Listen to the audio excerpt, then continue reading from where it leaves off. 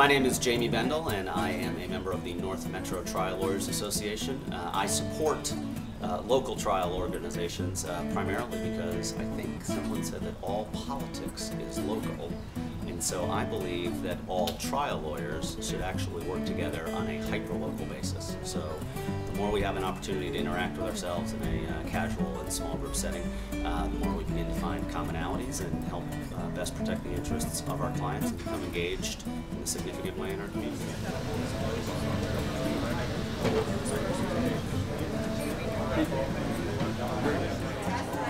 Hi, I'm Miles Eastwood. I'm at the North Metro TLA.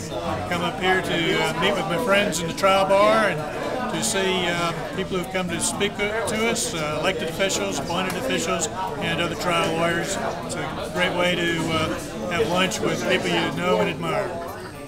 I'm Lloyd Hoff-Spiegel. I've been coming to these Metro Trial Lawyers Association meetings for a couple of years. It's a great way to meet my fellow lawyers, to share information and socialize with folks, and I appreciate being here. Hi, I'm Joe Freed. I'm part of the North Metro Trial TLA.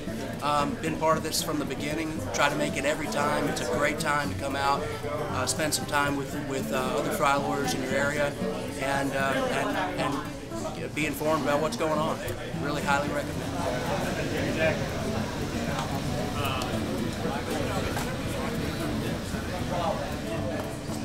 I'm John Haddon. I'm here at the North Metro Trial Lawyers Association meeting today.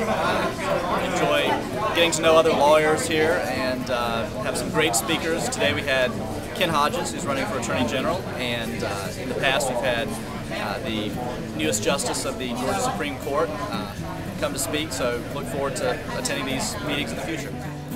Hi, I'm Andy Goldner, Chairman of the North Metro Trial Lawyers Association. I want to take this time to tell you that any TLA across the state is a wonderful organization to become involved with. It's a great opportunity to branch out to community leaders, reach out to politicians, judicial candidates, judges, as well as a phenomenal networking opportunity. I would encourage any new GTLA member to get involved, or any GTLA member that has not yet availed themselves of the opportunity to participate in TLAs to do so.